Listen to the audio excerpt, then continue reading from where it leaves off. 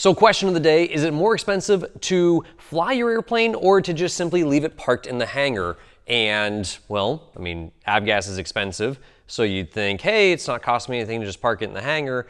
But what's happening when your airplane's just sitting there, and how are we going to prevent it from rotting away? So we all know it's not good for your airplane to sit. What exactly happens when your aircraft sits and does not fly? Well, if it's in a hangar in a nice climate-controlled environment, certainly not a whole lot, but in the right climate, this engine can go through some real changes in a pretty short period of time.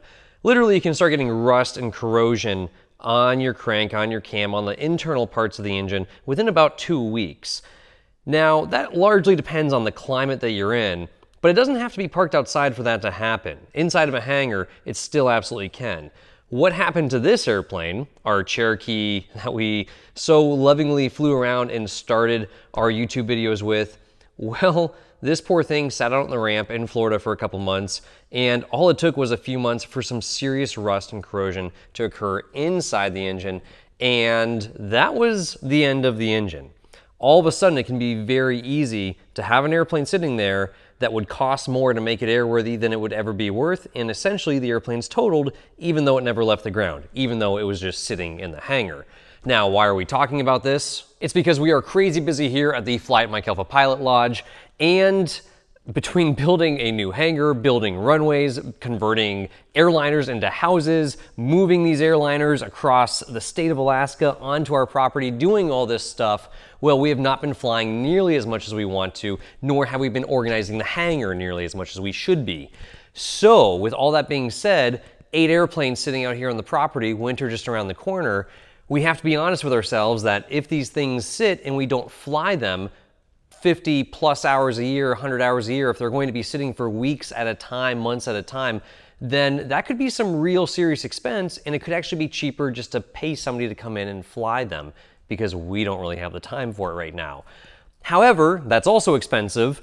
So what is a different solution? And what are we gonna do going through this winter to ensure that we don't just totally let our airplanes rot away?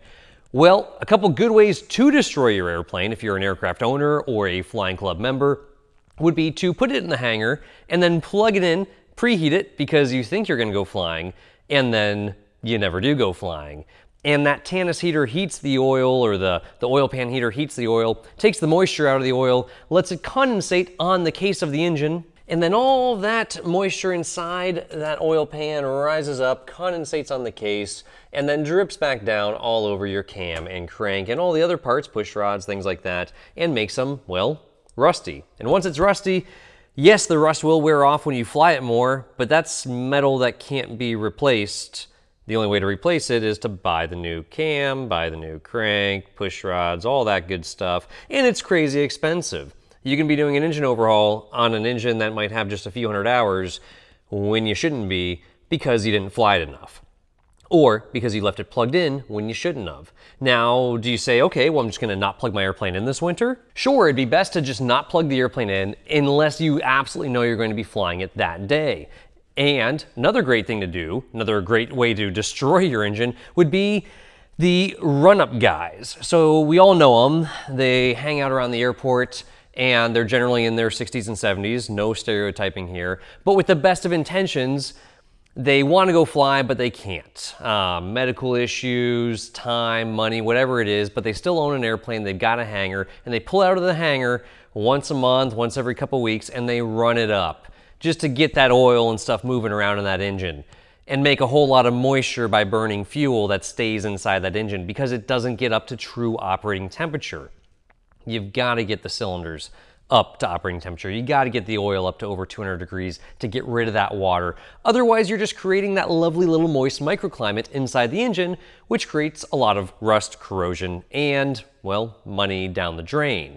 So when you see these airplanes going for super cheap on Barnstormers and Facebook Marketplace, some of them out there just simply aren't worth $10 even because of how much it would cost to get them back up to speed because they were neglected. Now, back to what are we gonna do this winter to make sure our airplanes are not neglected? If I know for a fact I'm not going to fly an airplane for a year or more, that thing's just gonna get pickled, or basically I'm gonna fill the engine case full of oil, and it's gonna be cheaper to fill it full of oil and prevent any oxygen from reaching any of those metal components rather than leaving it alone. But with the best of intentions, a lot of us refuse to admit that we're not gonna fly an airplane for a month or 2 or 3, and we just think, hey, we're gonna get to it and it's all gonna be fine.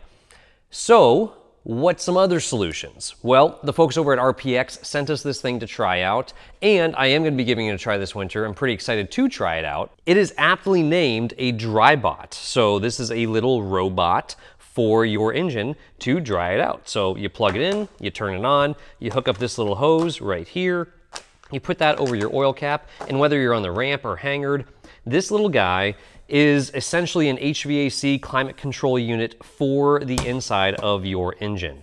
So it is going to regulate the humidity levels inside the case to prevent the internals of your engine from looking like this. Now, of course, you may be saying, well, hey, John, I really don't need another thing in my hangar, another airplane toy. You know, I'm just gonna go ahead and fly my airplane, or I'm gonna go ahead and put it in a climate controlled hangar, or it'll be fine. I live in Arizona, whatever it is. I live in Michigan, that's actually a terrible place in the winter for airplanes. Florida, California, all those moist, humid places are not good. And just because it's not visible, it's happening on the inside of the engine, doesn't mean it's not happening and costing you real money and taking hours off the life expectancy of your airplane. So, if nothing else, please, just be honest with yourself. How much are you really gonna fly? Can you put some stopgap measures in place that are relatively cheap now to avoid big bills down the road? Whether it be a DryBot or some other way to keep your engine dry or preserve the airframe and engine on your airplane. Things for the airframe like ACF 50, Corrosion X treatments, all that stuff's really great. For the engine, you can say, oh, there's these additives I'm gonna put in the oil. Well, oil drips off stuff when it doesn't run. Oh, I'm gonna run the engine. You're gonna make a bunch of moisture.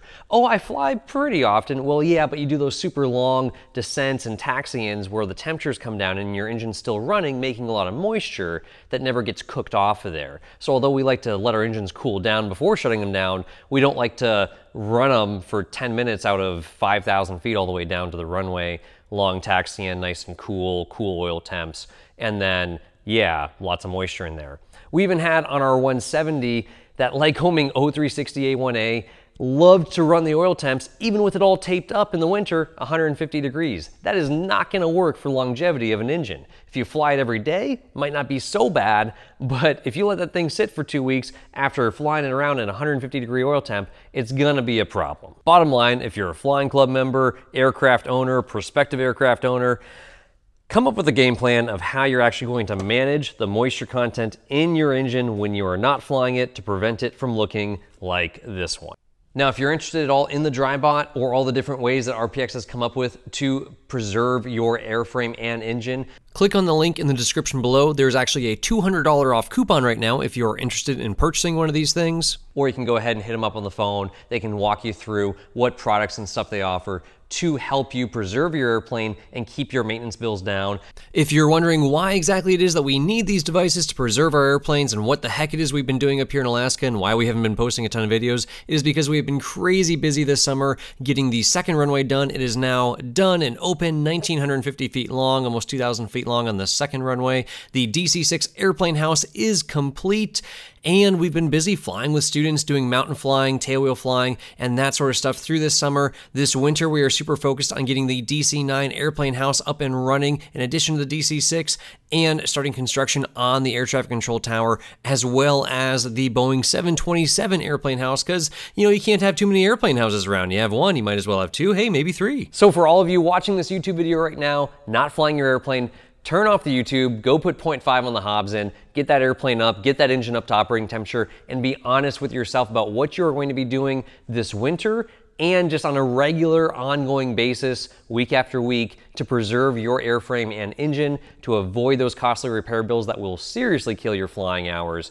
As always, guys, if you cannot fly every day, fly at MikeAlpha.com, and super excited to share with you the updates for the DC-6 that is going to be open soon for our first guest, August 1st, 2023, at the Fly at Mike Alpha Pilot Lodge here in Big Lake, Alaska. Super excited for it. You'll be seeing it here on the YouTube very soon.